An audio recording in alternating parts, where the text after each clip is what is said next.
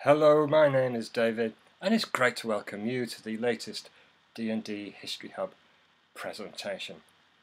I love history, and I know that you do too. So please give my channel a like and subscribe if you appreciate the content.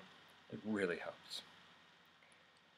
This video is the first in an occasional series on the history of England's working class. In this first one, the focus will be on the atrocious housing conditions they suffered in the early years of the Industrial Revolution. Some background on the English working class first. Now, it was once the backbone of England's economic and industrial power, but today it appears to be fading away. This began slowly, perhaps 40 years or so ago, as the UK started to transition from an industrial to a globalised, services-dominated economy.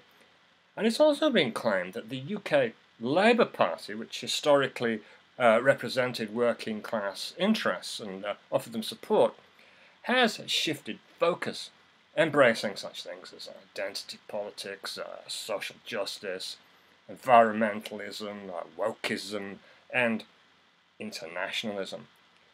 Maurice Glasman, the director of the Common Good Foundation and a Labour life peer, says the UK Labour Party and the left more generally has lost confidence in both the working class and democracy. Labour has abandoned its own tradition and the communities that formed and nourished it, he says. I'll provide a link below to the source of this quote, as I do for other references I make in this presentation.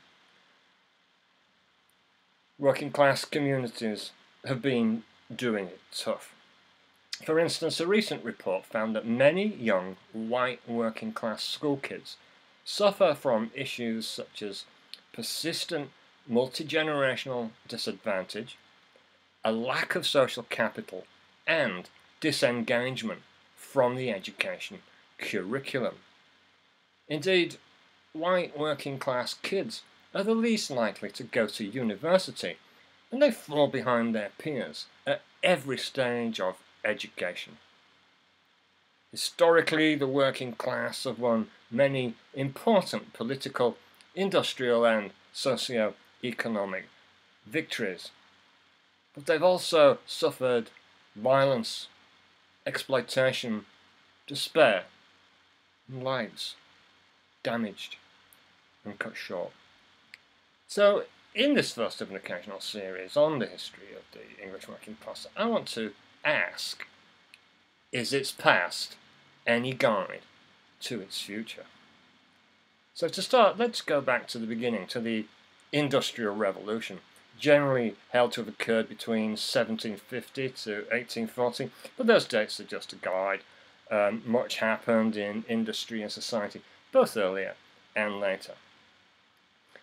Before the Industrial Revolution, most workers were employed in agriculture, either as self-employed farmers, tenants, or agricultural labourers.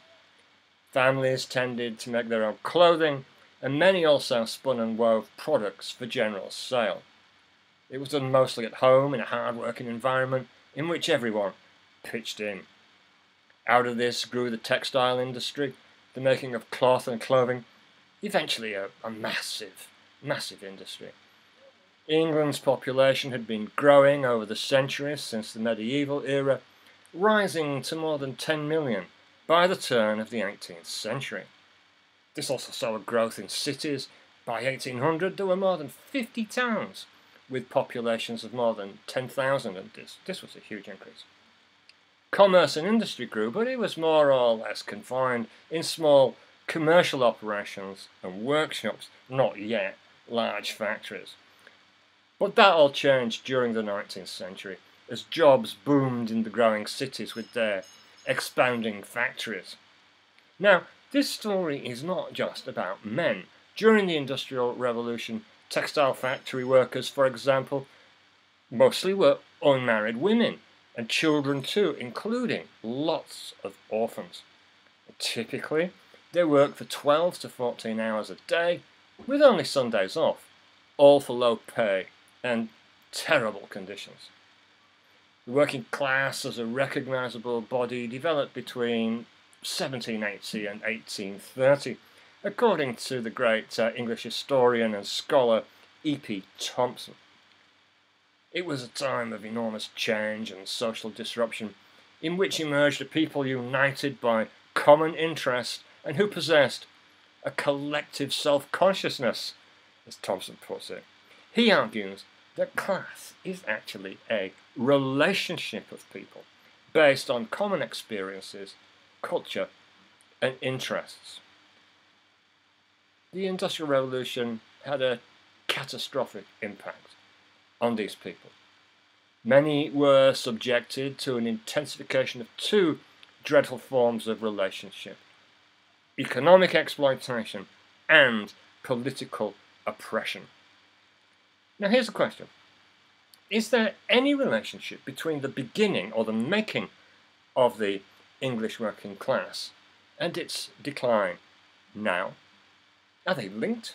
Or are the times so different there couldn't possibly be a connection? I'd be interested in your views, so let me know if you wish in the comments below. Now I want to take a quick look at something of utmost importance to the working class, and that's housing. By and large, homes were beyond atrocious. In 1844, a 22-year-old Prussian man decided to investigate the lives of the poor in northern England. Enter Friedrich Engels, the son of a wealthy businessman who happened to own a cotton textile mill in Salford near Manchester in Lancashire.